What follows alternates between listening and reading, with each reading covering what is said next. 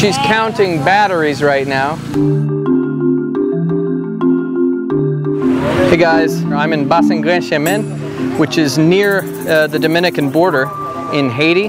We're in a community that we've come to before where we've brought technology. You may have seen before where we had small flip video cameras out here and we were teaching the children how to use them. That was the first step in a process. So what we're doing out here today is I'm actually just filming. This has been completely run by Haitians. Silov, Wadner, and Mano have been out here pre-testing the children to find out what the children do and don't know about certain selected items that we're testing.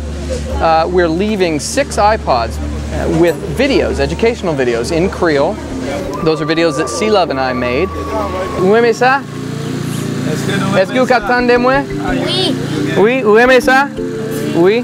They like them. Those videos teach the very things that we pre-tested. So they teach some shapes like circle, square, rectangle, star, octagon. They teach primary colors like red, blue, green, those kinds of colors. Lots of different stuff. So we're testing all kinds of different dynamics. We pre-tested before they saw any of the videos so we know exactly what each child does and doesn't know. And then we left the videos. We taught them how to use the iPod. Silov did a great job of running through the technology, showing them how to do it. We left money for gas for the generator to charge the iPods. We left power strips and chargers. We basically have covered every base here. Now we're going to walk away for 2 weeks and we're going to come back.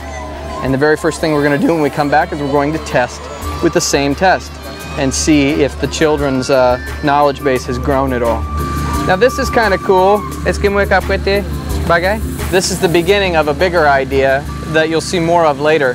This is just a little piece of scrap wood. There's a little angle and a little lip, so the iPod can actually rest on there without slipping. So that way it helps the child orient the iPod correctly, so it's not standing this way when the video needs it to be this way. And if they're sitting at a table, it will sit, the iPod will sit on there, otherwise it would just slip, it would just fall, and the kid would have to hold it with their hand and figure out how to write. This allows them to prop the iPod up. My hand is the table.